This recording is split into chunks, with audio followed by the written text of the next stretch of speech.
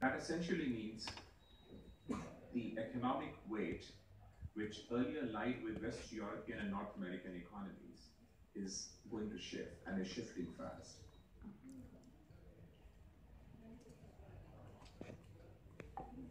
Brics is largely an economic concept, and ever since the Brics cooperation started 10 years ago, they have continued to focus on economic, financial, trade, and investment aspects. The political issues being difficult, they are generally dealt with in other forums.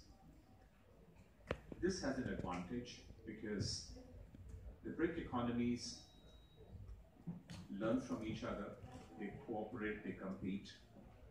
And as you just saw in the presentation by the World Bank, how rapidly they have reformed to improve their rankings and ease of doing business.